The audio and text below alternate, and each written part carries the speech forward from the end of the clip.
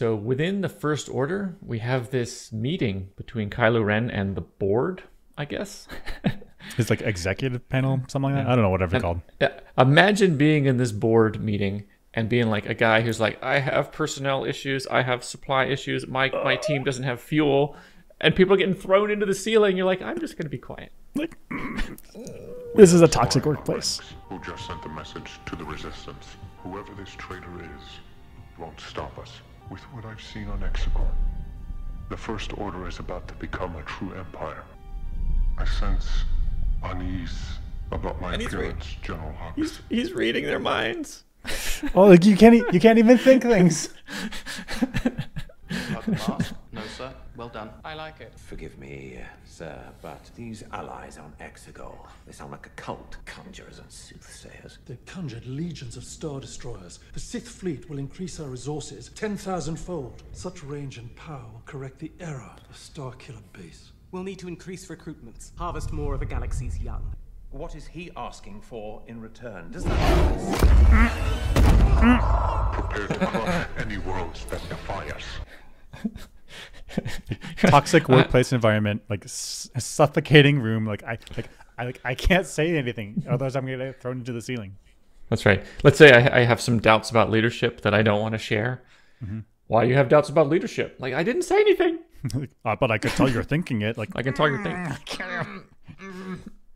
How do you're like constantly in the meeting. You're like, what do I need to buy for groceries tonight? I need to think about anything else. It's like, where's your focus? Okay. The only thing I can think is, oh wow, that's a super cool helmet. The whole time it's like, oh, super cool helmet. Super cool. Yeah. And Kylo Ren's like, you're not focused, but you're talking about me. I'm like, yeah, it's a pretty cool helmet. I worked on it. Yeah. Gosh, if you had these, you'd have to have a second meeting with like, people who are like, okay, Kylo, we understand where he's at, but we have to like supplies, logistics, that's right. Schedules, financing, all of that. Like, we could do that in a separate meeting where we can sort of be a little more honest without getting thrown to the ceiling.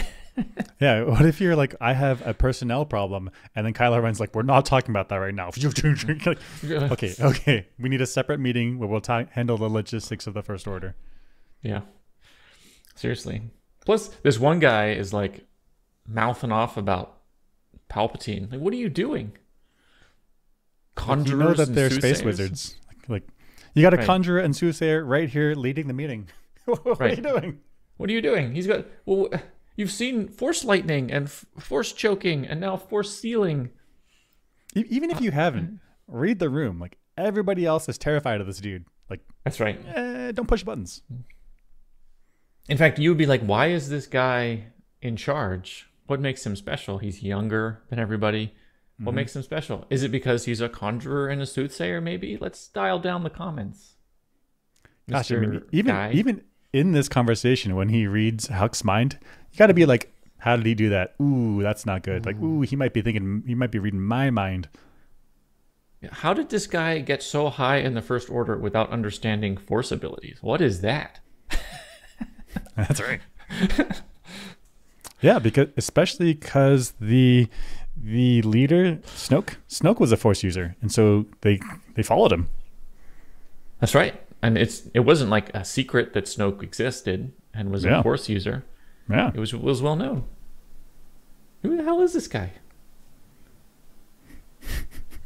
Transferred from like a different division. His first day here, mouthing off. Mouthing off. I'm going to come in that meeting with confidence.